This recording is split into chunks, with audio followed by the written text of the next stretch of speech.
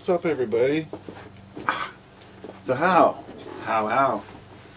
Isn't that one of the native tribe? How? I shouldn't get into that. Many different methods of greeting people. I'm wearing my my hat, my Alice in Wonderland hat, if you will, that I ordered online last month. I just bought it for this one particular event this weekend. It's called Down the Rabbit Hole, and it's at the Crystal Ballroom in Portland. And it goes till about 2 a.m., then there's an after party till like 7 a.m. And we got tickets for both and decided we're going to go have a good time and dress up. My wife's got her little outfit, I got my outfit, and we're going to be the, you know, the minority over 40 crowd at some of these events. But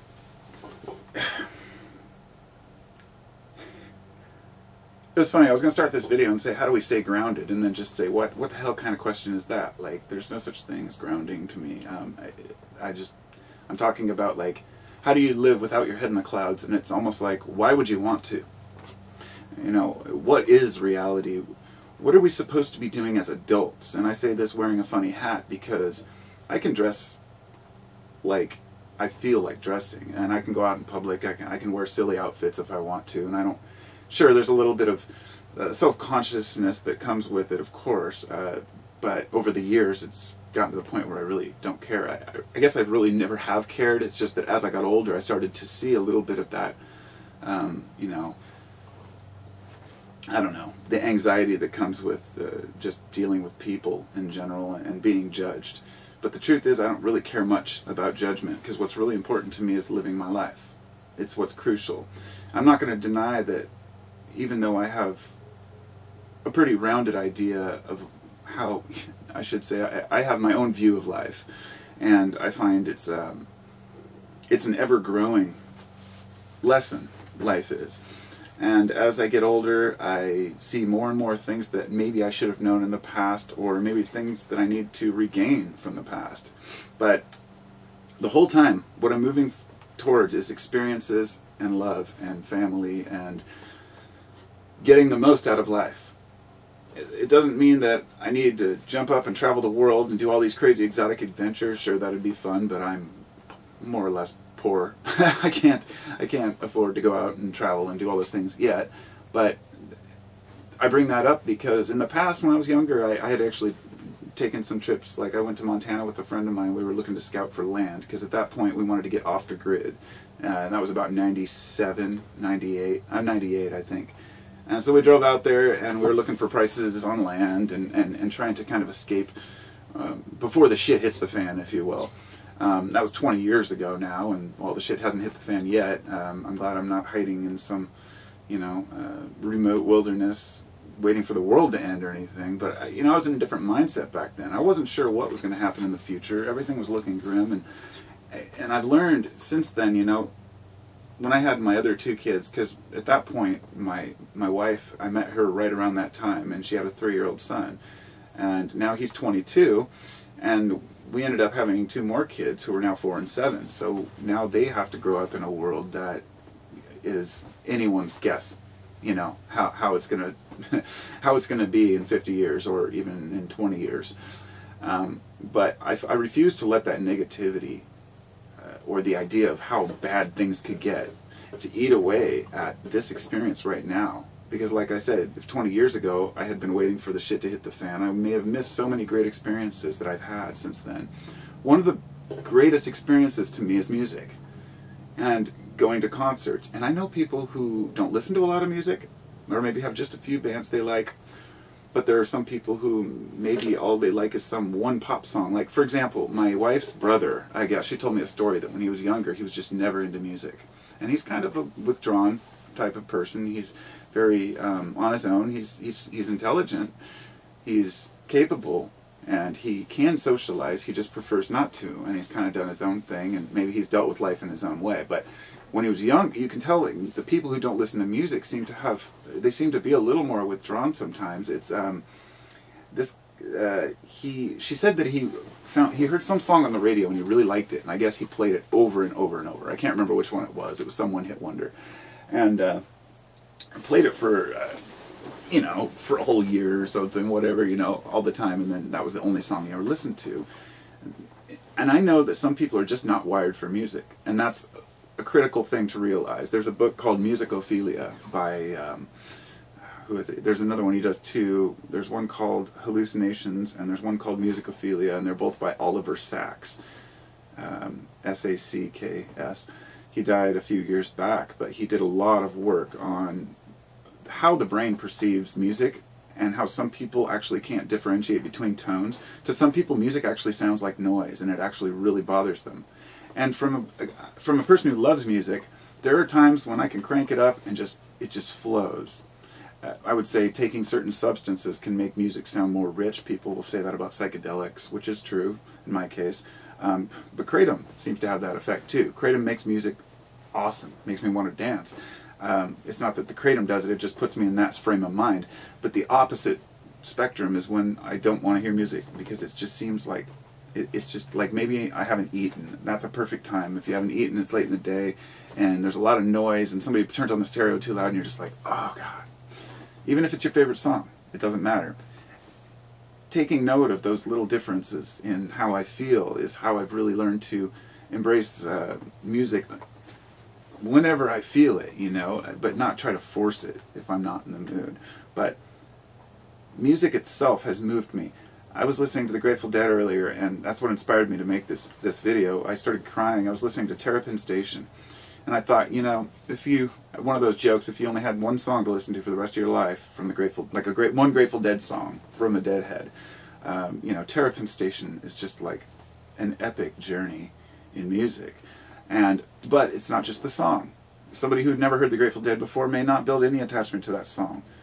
But if you've ever stood outside the gates at Shoreline, holding the fence, wishing you had a ticket, and just crying and hearing the music playing and blaring through, there's something about going and hearing Jerry play that live. I mean, I was able to see at least 9 shows or so, 8 shows when Jerry Garcia was still alive when I first got into them, but those moments opened me up for music. I mean, before that, I was a metalhead. I went to Pantera and, you know, Megadeth. You know, my first concert was Anthrax opening for Iron Maiden at the Salem Armory. It was like 14, 15, you know, I loved music, but I was really into metal, and when I moved into my hippie days, you know, I was like, oh shit, the Grateful Dead isn't hard rock? Because we'd always heard Grateful Dead, and back in the 80s, we're like, well, Grateful Dead must be metal, you know? They got skeletons on there and stuff. Anyhow, it was much better than I ever could have imagined, and since I had those experiences, I've built a connection through serotonin, oxytocin, dopamine, all these neurotransmitters that we have running. Oxytocin is one particular one, which is called the love or the bonding chemical. It's the one that bonds mothers to their children and fathers to their children as well, and couples together. I believe that certain states of mind produce oxytocin where you can bond to a song or a band or a moment, and I'm not going to know I don't know the actual scientific reasoning behind it, or if anyone does, it doesn't seem to matter. The fact is that you can bond with music, even one particular song from one show or something. For me, it was Dancing in the Streets from May 5th, 1977. Absolutely epic Dancing in the Streets. And on the other end of music, there's, like, say, punk. What's my favorite punk song would be NoFX, The Decline, hands down. It's like a 19-minute, 18-minute song. It's, you know, it's a bunch of songs put together, a bunch of sections put together, but it's a masterpiece to me. The whole song is about, you know, people's obsession with guns and bourgeoisie and Christians and war and all these different things that are so pent up that they want to express, and that's what punk music does. See, most punk to me is noise. It's just annoying as hell, especially whiny punk, or I'm just not that into most punk. But NoFX was always, you know, a great band that I loved. In fact, you know, I went to see them play at the Crystal Ballroom a decade ago or more, and they were playing The Decline on that tour. The song The Decline, I had to hear it. So I went to the show, and I remember after they were done with the show, it was like between sets, you know, Fat Mike, the bassist, he takes his bass pick, because he plays with a pick, and he flicks it out in the audience, and I was about, I don't know, five people back from the stage. It flew through the air and fell between us, and everybody looked around, nobody could find it.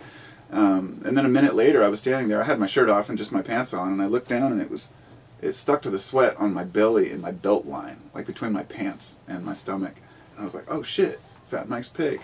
And I still play with that to this day. When I play bass, I use that as my bass pick if I'm going to play. And it's just a piece of plastic. But that moment, you know, hearing that live, it was something else. It's something I'll never forget. Just like hearing the Grateful Dead play or any other band. And those are just two bands. Two bands that have been around for a long time. And then we have bands like Modest Mouse, which I used to love going to Modest Mouse. Around the year 2000, we started going to see them, and we'd see them at the Crystal, and it was just phenomenal. Small-time show, you know, just the bare bones at that point. There was only 3 of them. I think there was 3. It's Eric Judy, Isaac Brock, and it doesn't matter. Point was they were smaller, and now they're a much bigger band. And another one was Papadosio that I just discovered them about 1.5 years ago, and just fell in love instantly. And went to see them last year, bought the LP from their new album at the show, and then I entered a drawing there, and I won like an autographed like CD from the band. It was pretty cool. It's like a $5 donation, and they hold charities at their events, at their concerts. They hold like charity events where they put the money to help causes and needs. Like, they're not a band that's out to get rich. They're a band that does what they love. And I believe they crowdfunded their last album, if I'm not mistaken. And the music is great. The meaning behind it is epic. And I can cry listening to that. Just, you know, certain songs like Distant Days is a song that I would recommend by Papadosio. So go to YouTube and type in Distant Days Papadosio and watch the video, and it just shows the potential. It shows the connection also of, you know, how basically what humans have done to the earth and where we could be taking ourselves. Like, true meaning, and all the art is very moving on it. It's by Jim, I think it's Jim Henson is his name. Anyway, it's just great music. And all of the bands that I've listened to in my life have brought me closer to that feeling of ecstasy, you know. And like earlier, I walked through the living room and just the right song was on. It was, I think it was, I don't even remember, Music Never Stopped or something. It's like one of my favorite Dead songs. I just heard the beat coming, and it's just like you start moving and you can't stop. And so I know this is just kind of a ramble about music, but what I really, you know, the weird thing is for me going on 4 days, going down the rabbit hole and wearing these costumes and everything, it's going to be all DJs. And, you know, it's going to, like, Sue Han is going to be there, and Atia, and Antenne, and a few other, you know, DJs throughout the night. But there's no bands playing, and things have totally changed. You might say that the rave scene has melded with the alternative scene, with the jam band scene, and everything's just totally changed. And this is something that I'm embracing completely. And the key element for me was in 2009, I think, when we went to Soak, which is the regional Burning Man here, and our band had a chance to play. It was my brother and I and our drummer Sam, and he said we could play this event, and you know, we can get into the ticket. I think you could get a ticket for free if you were performing at that point. So we went down and we checked it out, and there's all these people walking around in strange costumes, some of them with no clothes at all, in this, you know, private forest land, and little stages set up and lights all over, and then tons of DJs, and we were like the only band playing music. Like, there were maybe 1 or 2 others during the daytime, but totally shocked, totally taken back by how it was all focused towards electronic music, and I didn't know what to expect. We stayed there for the whole weekend. It was like 4 days, and then we went the next year, and then I went the next year, and now I go every year, pretty much by myself, because my brother's not interested in going to that anymore. None of the friends I have are really into electronic music, but for me it's a matter of expressing emotion through music, and it doesn't have to be music that you're well, let me put it this way. I want to make sure the camera's still going here. There's 2 different ways to embrace music in my... there's many ways to embrace music, but something I've noticed that I wanted to point out is there's 2 ways that music can move people. One is a bunch of people who go to a concert to see a particular band, and they're hoping to hear specific songs because those songs they have heard at home, and they'll bring back emotions from their life or from their past. Sure, people would want to go hear a band, but who would want to hear a band before the album was released? Of course, that'd be great to hear the songs, but if you don't know them, you can't build that connection to them. Well, when you go to a rave, or if you go to, like, I've never been to a rave. That's not my scene, and I'm not into people, the whole hot dance floor, making out, boom, boom, boom, beat. You know, I'm into more of the flow. I want, I want to meet people, and I want to hang out, I want to dance, but I also want to, have there be more to it. Not just about drugs and loud music, but a lot of them are like that. But I want to go to events where, or what I've realized, I guess, about electronic music is that you're not going there to hear a specific song, of course. You're not going there even to hear a specific DJ most of the time. I mean, you don't care. You just want the music to flow so it feels good at certain times. And they can either take clips and samples from the past songs that you do know, or use beats from, a song that you might know from the past, or just simply use certain tones, frequencies to alter the feeling in the room, the vibe. So it's a totally different situation, but all of them for me are worth embracing. Like, I totally love getting in and listening to loud music. I feel like it's our nature. We're musical creatures. We've been listening to bird songs since the beginning of time. So yeah, I guess that's my video about music. So I'm gonna make another one later. So I'll talk to y'all later. Have a wonderful day and go listen to some tunes.